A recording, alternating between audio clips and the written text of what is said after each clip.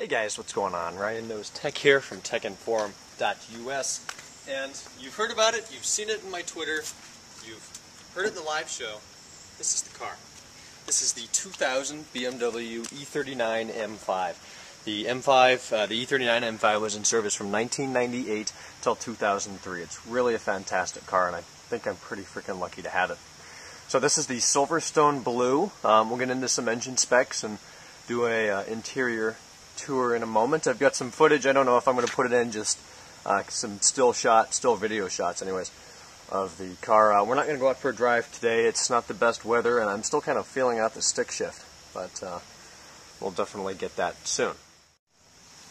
Here's the back of the car. You can obviously see, you can definitely spot an M5 due to a couple subtle changes that BMW have done to the exterior of the car. One, the diffuser on the trunk lid, that is, I believe, only with the M5. The exhaust pipes, you're going to see quad tailpipes here in chrome.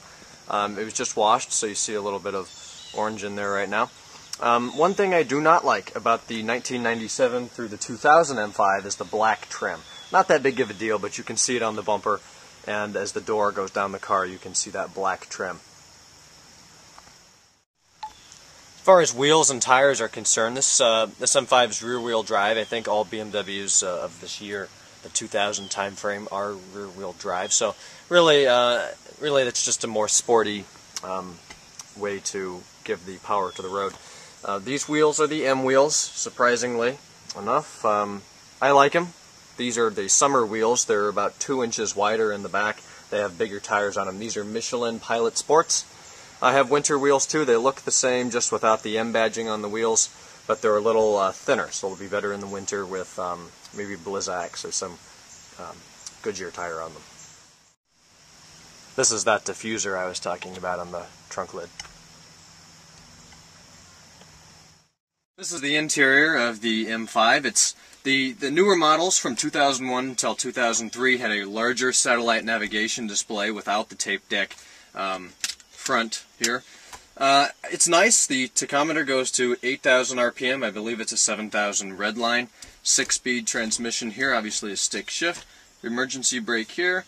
The M5's nice and unique because it has this aluminum trim here, which is real nice. Only cons about that is it gets a little nicked up after use, for example on the shifter knob, the e-brake handle, and the cigarette tray here. But that is relatively easily replaced. Down here is your dual zone climate control. You're going to have your residual heat. It'll store heat from the engine to heat the car at a later time, which is nice. Heated front seat, sport button. That's going to quicken up your shift, make your suspension a little harder, and make the car a little faster. DSC is dynamic stability control. That'll be nice in the winter, and if you're an unexperienced driver. Your other seat controls over here, heated seats. Cup holders here. They're a little small, but who really needs those? Here is your cigarette lighter and power supply. You're going to find, again, your GPS there. I'll go ahead and stick the key in, and we'll take a quick look at that. But I'll try to get some higher resolution video of it in a minute.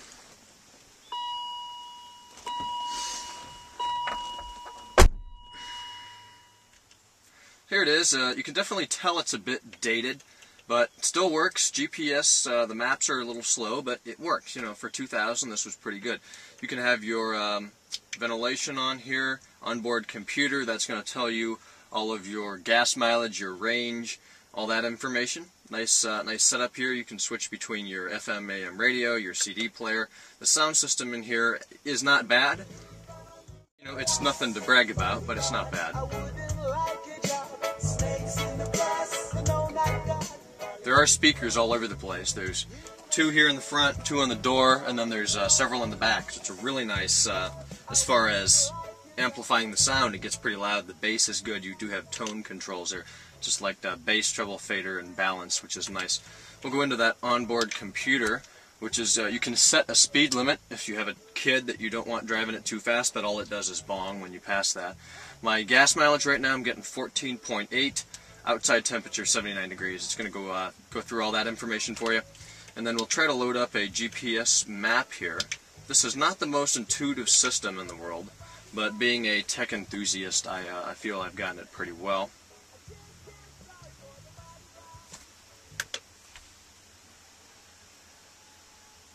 Just going to load the lake I happen to be next to.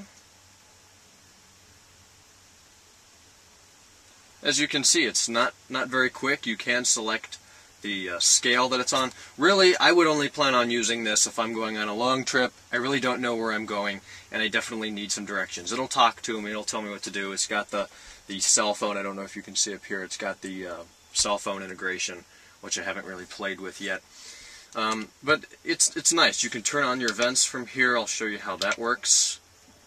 Air conditioning is found down here. You can select your temperature on both sides, airflow settings, and then your fan speed. So that's pretty nice interior. It's really comfortable. I'm 6'2", plenty of headroom. I've got another 2 inches. As far as brake and clutch, they're far enough apart. It's got a nice long clutch to it. For some reason, I have trouble hitting second gear. Just pull it back, obviously, but whenever I let the clutch up, it's a little jerky, so I'm still trying to figure that out. Reverse is going to be over, push harder, straight up left like an Audi, and then 6, because people ask for some reason, is over and down to the right, of course. Storage is good, except this thing here doesn't open, it just slides. Again, don't know how much of that you can see, I do apologize for that, but that's nice there. Headlight controls and fog lights are up here. Interior lighting is orange. It's pretty nice. I'm happy with it. On the steering wheel here, you're going to have your cruise control, your cell phone controls, volume up and down, change your song. One negative thing about the interior of this car, the CD player is in the trunk. They did that because it's a 6-disc CD changer, and the technology in 2000 wasn't that good where they could put it right up in here, and with the GPS there wasn't that much room. So we'll go and take a look back there and see what that CD changer looks like. One more thing on the interior before we head to the back. Up here you've got a really nice, I didn't know if I was going to like it at first, it's kind of like a suede material. It's on the roof of the interior roof of the vehicle, the pillars here, all over. It looks really good, and I would guess it'd be difficult to clean, but don't get it dirty. So up here, this is your sunroof control. If you pull this back, pull it back, it'll just open all the way. You can stop any time, push it forward, it'll close, push this thing up, it'll open up like that to get some heat out, and back, it'll go back down. Here's a speaker and your cell phone. This car does not have the garage door opener, which is a bit of a con, but not that big of a deal. Here are your interior lights, both of these, your mirror, of course. Then these are actually pretty nice. Really nice leather. I should compliment this car. The leather in here is really quite nice. For having 147,552 miles on it, it's really in good shape. Both of these work the same. You pull this to the side. When you open that, the mirror is exposed. Very nice mirror. In respect, you can actually see yourself. The mirror in the Ferrari we have is miserable. It's like all wrinkled.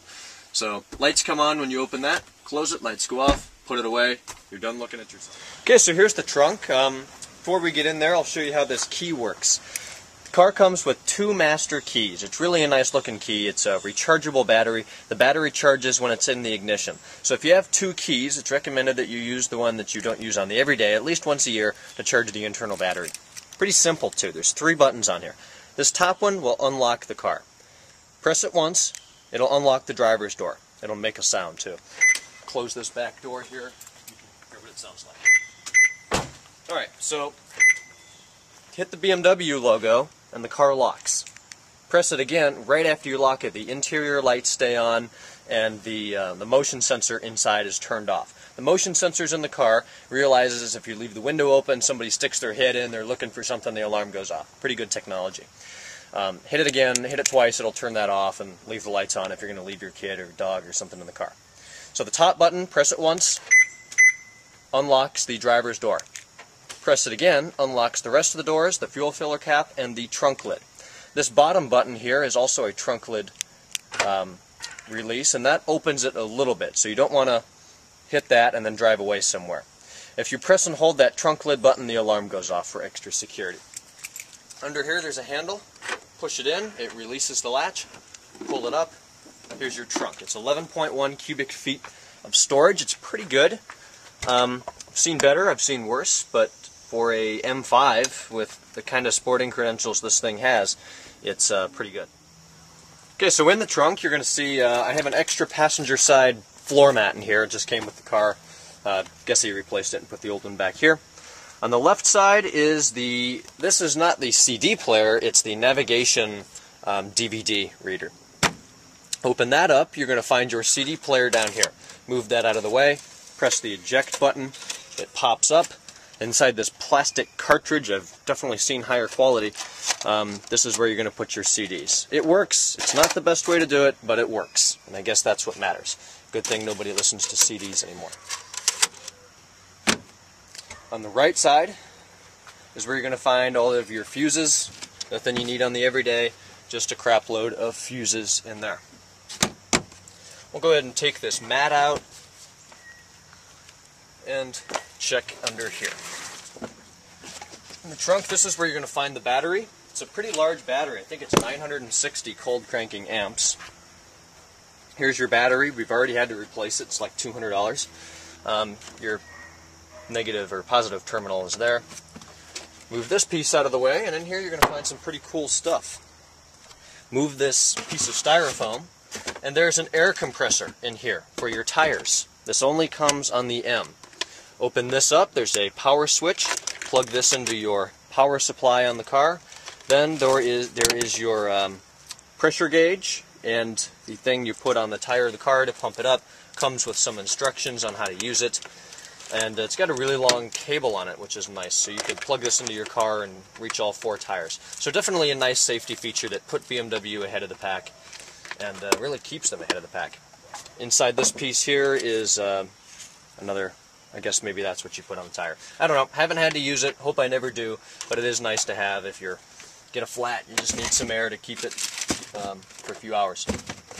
So we'll put this back in,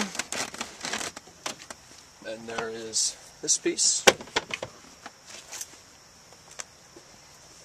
This really pretty simple back here, just lots of pieces and parts. And the mat. One thing I will add, you probably noticed on the back here, in the bumper, you can see the rust in there I have to clean out. On the back bumper here, there are 4 rear parking sensors, which is really quite nice. So if you're backing up, you get close to something, it's going to ding for you and tell you that you're getting too close and you need to slow down and pull forward so you don't hit something. On the trunk lid here, there's a toolkit, which is nice. Unscrew this, wing nut comes down. In here you're going to find extra headlight bulbs, road flares, screwdrivers, wrenches, tow hold, lug nut thing for the tires. Really nice setup to have everything in here. Don't know if you can see, we'll pick this up. And everything that you'd ever need is in here. Really nice setup by BMW. There's even a little picture here that tells you how to put 3 golf bags in the trunk.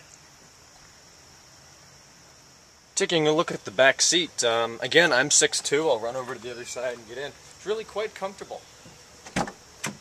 I would not have any problem taking a long road trip in here. This seat here is back pretty far. It's got a nice middle seat here. This comes down.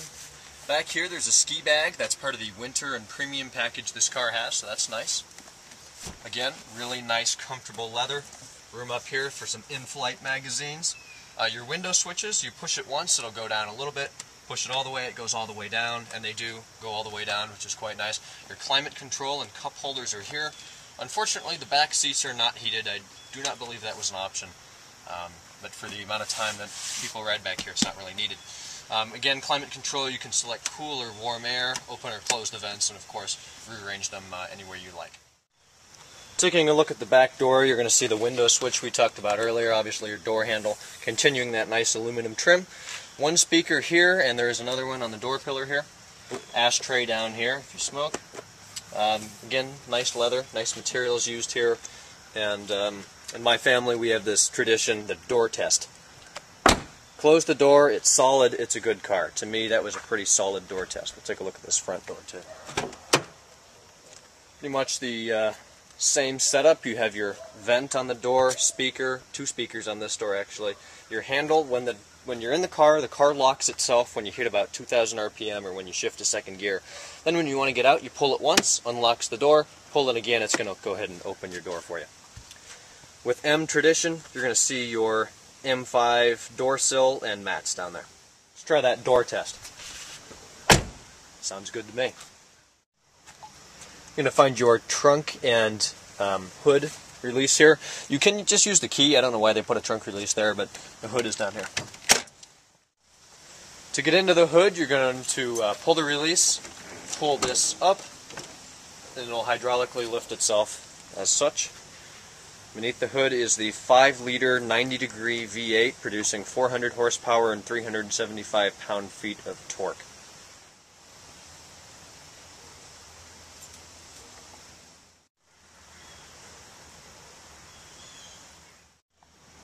Down here you're going to find your headlight cleaners. Those will work, it's like every third time your wipers go or something like that. You can set that in the computer system to clean your headlights. You can see this car doesn't have the Xeon lights yet. I think that may be my next upgrade.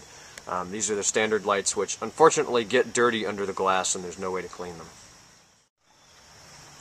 You can always tell an M by the lower front grille here, accompanied by the fog lights. Looks good. It's a little lower, gets better air intake to the engine. Take a quick look at these a million way adjustable seats here. It's all automatic controls here. You're going to find this one here moves around that thing in the back. Don't know what it's called, but it feels good when you move that. Here you're going to be able to move your headrest up and down, and then your seat front and back. The bottom one, push it forward, the whole seat moves forward. Then you can also move it up and down to adjust the pitch of the seat. And this whole thing will go down to retract the whole seat. Up here, there's a name for that. I think it's just thigh support. But that's nice. If you've got long legs, you can extend your legs and use that. Really comfortable seats. Just have to say BMW really did a great job with the seats. The driver's door, you're going to find a couple nice things over here, including memory. So if you have a couple different people that drive the car and they have different seat positions, you can save those seat positions and numbers. And for example, I set mine to number 1. That'll set my seat up the way I want, back as far as I like, and so forth. Over here, obviously your speaker, mirrors are adjustable here, window controls, window lock. Then one nice thing, I don't know if BMW still does this button here. I'll put the camera outside the car and you can see what the mirrors do when that button's pressed.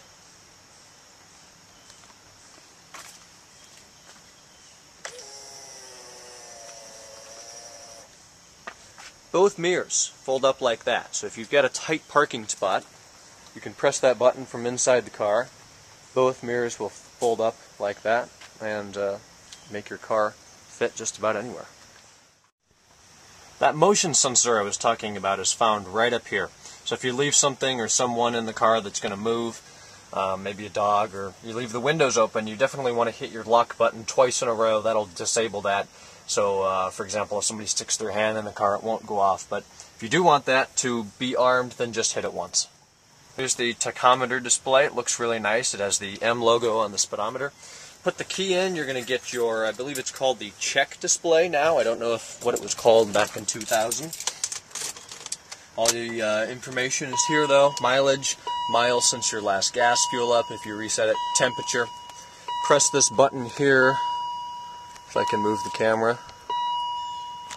This button here is going to change your computer settings. It'll tell you how many miles on range and go through all your consumption usage details and everything like that. One more feature I wanted to mention was the really nice technology BMW really tried to put in here, and they did a fantastic job. The whole interior feels like a really quality car. This car retailed, the suggested retail price, the MSRP, was $72,900, so that was a pretty expensive car in 2000. Made it again till 2003. More technology in here. They would, if the car changes longitude or latitude while parked, well, the emergency brake, or there's some system that realizes that, then it thinks it's being towed, pushed, tampered with of some such, and it'll turn the alarm on, which is really loud and obnoxious. So that's a nice feature. If somebody tries to tow your car, it's going to freak out and turn the alarm on. Just really great security in here. The computer system works really quite well, and it's really laid out nicely too. If you look at a Honda or a Ford from this year, even until recently. They're not laid out well. Notice the titanium around the gauges, engine temperature down there, fuel over here, engine temperature over there. Very easy. Your arms here move easily. Turn your signals on. Bright lights are good. Wipers, we may need those, except my key's not in. I really like it. I think I'm going to have this car for a long time, even though it has 147,000 miles on it. It's got a good stereo. Sounds good. We'll make more videos about it later.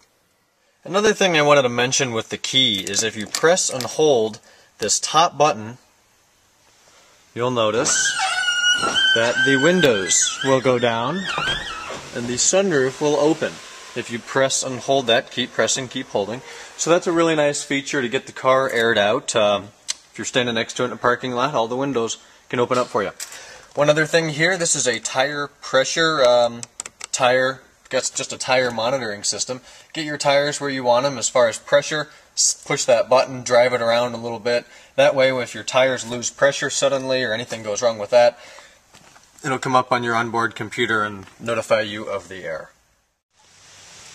Alright guys, thanks for watching. Please subscribe to my channel if you like the content. Be sure to find us online, www.techinform.us. My personal Twitter for more information is twitter.com/JamesRSchultz. Be sure to catch us live every Tuesday night from 7 to 9 p.m. Eastern Time on ustream.tv/techinformus. Thanks guys. See you in the next video. Bye-bye.